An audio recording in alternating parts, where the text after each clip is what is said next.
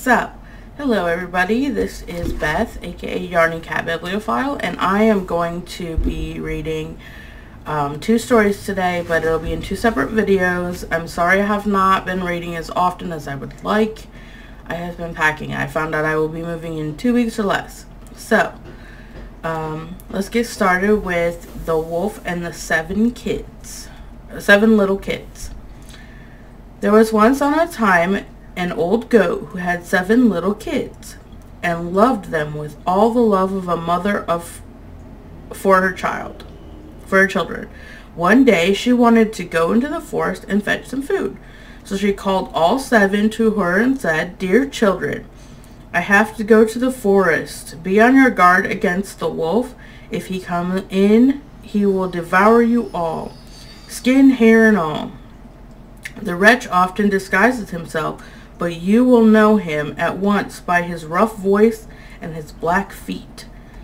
The kids said, "Dear mother, we will take good care of ourselves. You may go away without any anxiety." Then the old one bleated and went on her way with an easy mind. It was not long before someone knocked at the house door and cried, "Open the door, dear children, your mother is here and has brought something back with her for each of you." But the little kids knew that if it was the wolf, by the rough voice, "We will not open the door," cried they. "Thou art not our mother. She has a soft, pleasant voice, but thy voice is rough. Thou art the wolf." Then the wolf went away to a shopkeeper and bought himself a great lump of chalk, ate this, and made his voice soft with it. Then he came back, knocked at the door of the house, and cried, "Open the door, dear children. Your mother is here and has brought something back with her for each of you." But the wolf had laid his black paws against the window, and the children saw them and cried, "We will not open the door. Our mother has not black feet like thee. Thou art the wolf." Then the wolf ran to a baker and said, "I have hurt my feet. Rub some dough over them for me." And then the baker had rubbed his feet over. He ran to the miller and said, "Strew some white meal over my feet for me." The miller thought to himself, "The wolf wants to deceive someone," and refused. But the wolf said, "If thou wilt not do it, I will devour thee." Then the miller was afraid and made his paws white for him. Truly, men are like that. So now the wretch went for the third time to the house door, knocked at it, and said, "Open the door for me, children. Your dear little mother has come and has brought every one of you something back from the forest with her."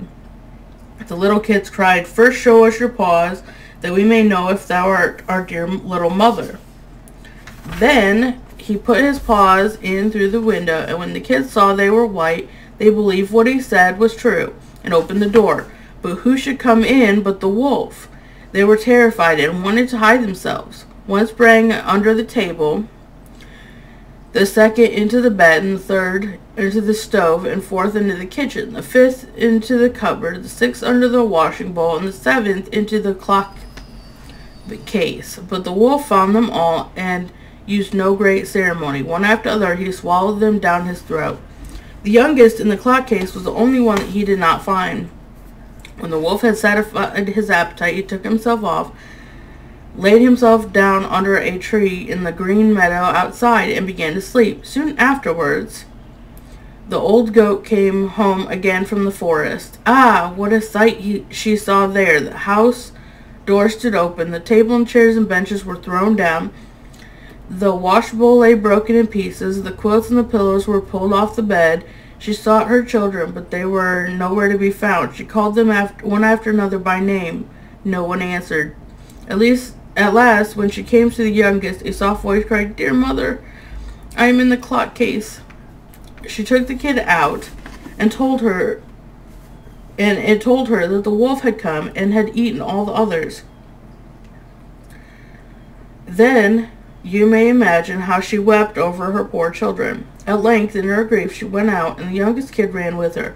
Then they came to the meadow, and there lay the wolf by the tree, and snored so loud that the branches shook.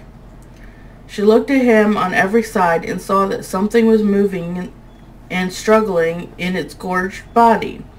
Ah, heavens! Is it possible that my poor children, whom he has swallowed down for his supper, can still be alive? Then the children had to run home and fetch scissors and needle. Then the kid had to run home and fetch scissors and a needle and thread, and the goat cut open the monster's stomach, and hardly had she made one cut, then one little kid thrust its head out, and when she cut further, all 6 sprang out, one after another, and were all still alive, and had suffered no injury whatsoever, for in his greediness the monster had swallowed them down whole.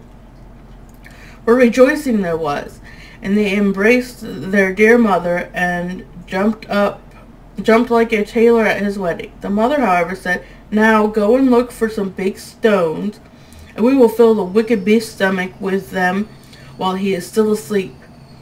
And then the 7 kids dragged stones thither with all speed, and put as many of them into his stomach as they could get in. The mother sewed him up again in the greatest haste, so that he was not aware of anything, and never once stirred. When the wolf at length had his sleep out, he got on his legs, and as the stones in his stomach made him very thirsty, he wanted to go to a well and drink. But when he began to walk and move about, the stones in his stomach knocked against each other and rattled. Then cried he, "What rambles and tumbles against my poor bones? I thought 'twas 6 kids, but it's not but big stones." And then he got to the well and stooped over the water and was just about to drink. The heavy stones made him fall in, and there was no help, but he had to drown miserably. And the 7 kids saw that. They came running to the spot and cried aloud, "The wolf is dead! The wolf is dead!" and danced for joy round about the well with their mother. The end.